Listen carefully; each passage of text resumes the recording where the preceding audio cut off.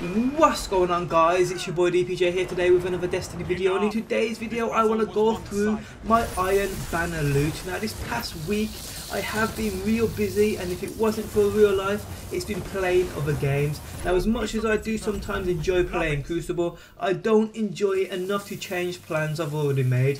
But I knew I wouldn't have time to run this every day, so what I did was I logged in on my Hunter every day and picked up the Iron Banner bounties. Normally if I was short on time I'd do this on all characters and dedicate a few days to it, but this time around I only stacked them up on my main character, that being my Hunter, and just played yesterday for a few hours, and this alone took me to a rank 5, pretty easy to be honest, allowing me to pick up 2 Iron Banner packages, one for rank 3 and one for rank 5. But before we get into the contents of these packages, let me show you guys the few after game rewards I received.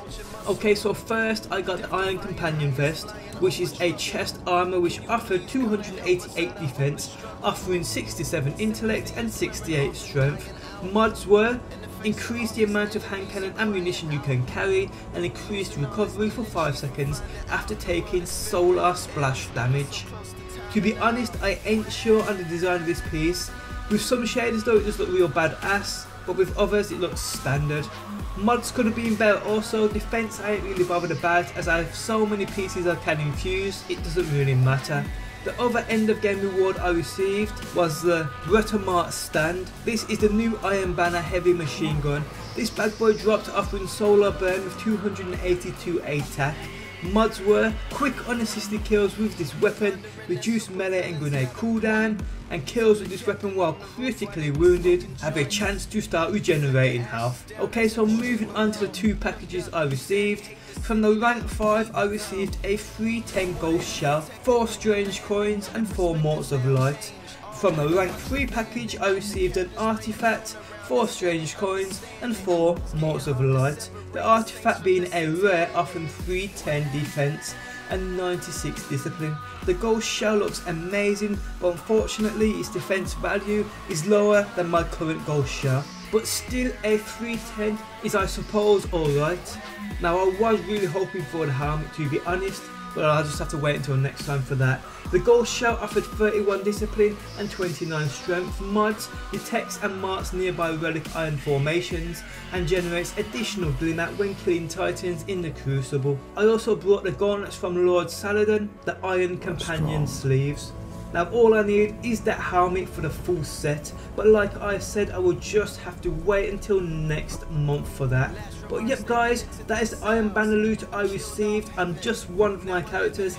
Let me know what you guys got, and did you rank up all 3 of your characters to that rank 5?